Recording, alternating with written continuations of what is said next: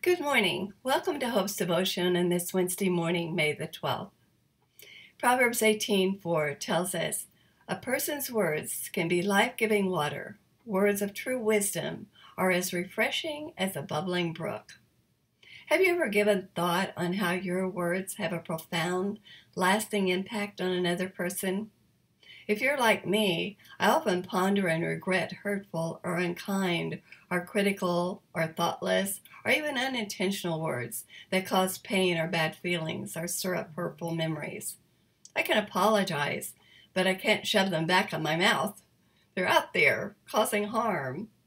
It's also hard for me to forgive and forget hurtful or unkind words said to me. So that's the negative side of words, but there's also a positive side. Charles M. Alexander gave this testimony of an incident in his own life. He said, "I was standing at a bank counter in Liverpool waiting for a clerk to come. I picked up a pen and began to print on the blotter in large letters 2 words that had gripped me like a vice: pray through. I kept talking to a friend and printing until I had the desk blotter filled from top to bottom with the column of pray through. I transacted my business and went away.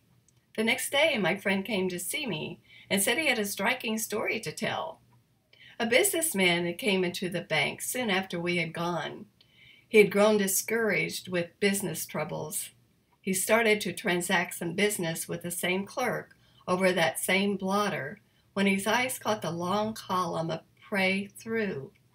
He asked who wrote those words, and when he was told, exclaimed, 'This is the very message I needed. I will pray through.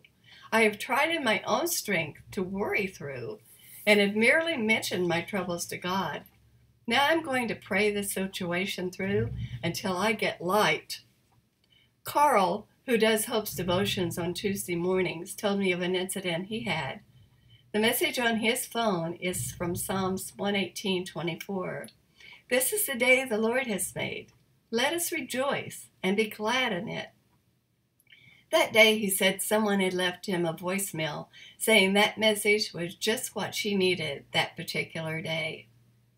Charles Alexander and Carl did not know the impact their words, written or said, would have on another person, but God did.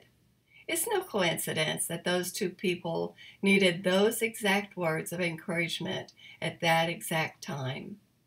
We're all going to mess up and say wrong things at times, but let us strive to utter words of encouragement and hope and to follow the Lord's prompting in touching others with those words in times and ways that we never expect.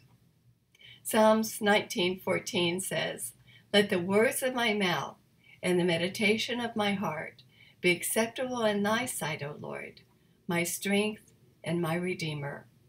Amen